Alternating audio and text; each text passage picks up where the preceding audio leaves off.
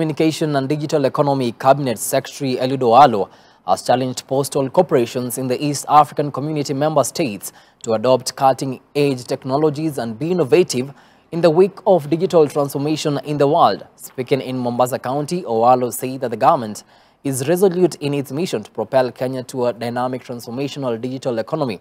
He is our very own Grace Ahati with the details.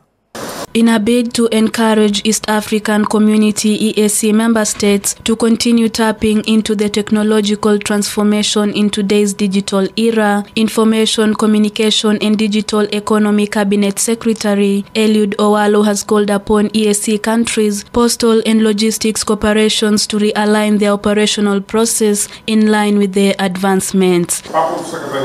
In his remarks during the second East African Communication Organization Post and Logistics Forum in Mombasa, CS Owalo noted that the post and logistics industry is envisaged to play a critical and indispensable role in the digital transformational agenda. The post and logistics industry is envisaged to play a critical and indispensable role in this transformational journey and agenda. This industry, ladies and gentlemen, is the livelihood of e-commerce in Kenya and the broader East African region, for that matter. And it therefore demands our unwavering commitment and attention. According to Owalo, there is need for the postal corporations to adopt cutting-edge technologies by transitioning from the current traditional business model in the postal sector to ensure their survival in the operational environment. And we cannot continue with the traditional business models that we have been used to in the postal sector.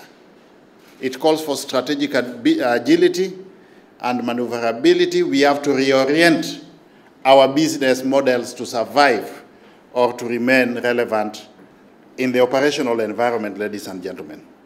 The adoption of cutting-edge technologies and a steadfast commitment to innovation and digital transformation is paramount.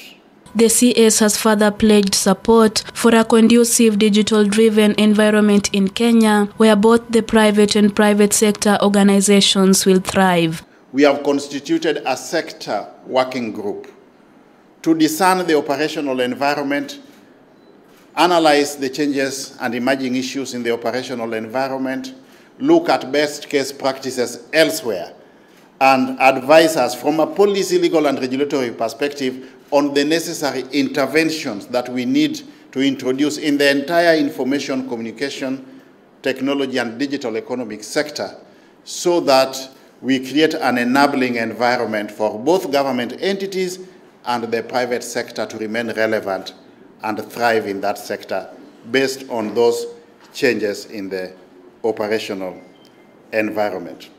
Reporting for Hope TV Newswatch, I'm Grace Ahati.